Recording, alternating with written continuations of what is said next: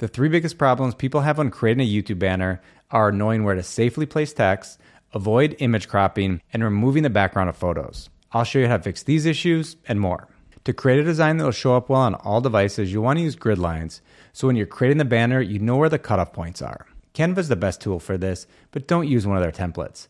Many of their templates will look like this or this when you upload them to your channel. Start with a blank design and then add the 4 grid lines, creating this primary banner space or safe space that shows up on all devices. Click on File and then hover over Settings and then click on Show Rulers and Guides. You can also just hit Shift-R to turn them on or off. To add the grid lines, simply drag them from the edge of your design where the rulers are at the top and left, and place the lines over top of your design. Don't worry, these aren't going to show up when you download the design. Let's start with the 2 vertical lines, one at 2053 and the other at 507. For the 2 horizontal lines, you want one at 508 and the other at 932. This middle area is your primary banner space.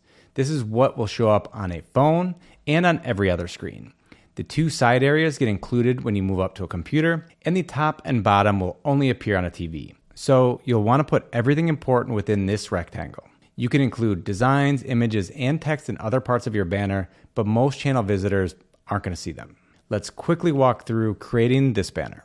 To start, I'll change the background color, then add a photo of me, and then remove the background of this image. To do so, you can either use Canva Pro, the paid version. You can get a 30-day free trial, or use Adobe Express to remove the background for free, and just export the photo from Adobe Express, and then add it to your Canva banner. If you don't want to deal with any of this, you can use the free version of Canva, which will let you create one of these circular frames to create something like this. It's not my favorite, but it's totally up to you. I know it's a lot of work to get started on YouTube, consistently creating good content and growing your channel. One of the most important parts of this process is deciding which videos to make and creating the scripts for those videos. That's why we created a course on script writing with AI for YouTube. To find out more, check out the link in the description. Then I'll add a logo, a tagline explaining the type of content we create on the channel, as well as how frequently we plan to publish, so people know what they're signing up for when they subscribe to the channel.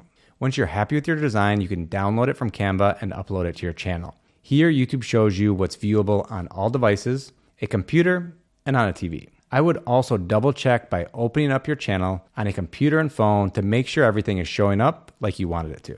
I went through this tutorial pretty quickly. If this is the first time you're using Canva and you want to better understand all of its functionality, watch our Canva tutorial for beginners up above. Or if you want to see all the AI tools that we use to help us consistently create YouTube videos, watch this video down below. And I hope to see you in another video. Bye bye.